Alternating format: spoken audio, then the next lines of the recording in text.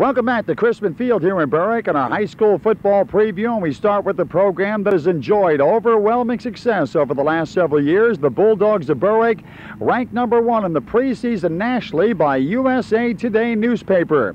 Berwick enjoyed a perfect season 2 years ago that led to a AAA state high school football championship, a 15-1 record last year, and runners-up to Perry High School for the AAA state title.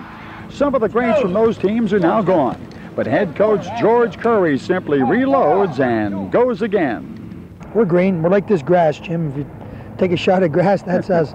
But we're eager. We're getting better. You know, we started off typical green team. We didn't know what we were doing, and I think every day I just see so much improvement, especially our offensive line. You know, we figured out how to block a few things, and last scrimmage, we were satisfied. They're starting to show what they can do. The Bulldogs of Berwick, ranked #1 in USA Today, put that reputation on the line last weekend when they traveled to Cincinnati, Ohio, to face Fairfield High School in the annual Buddy LaRosa Football Classic.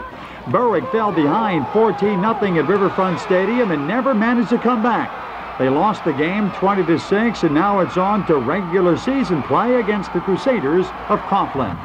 A few things have to happen to us this year, Jim. #1, we can't get injuries, not on the schedule we have. And secondly, we better be mentally ready every week.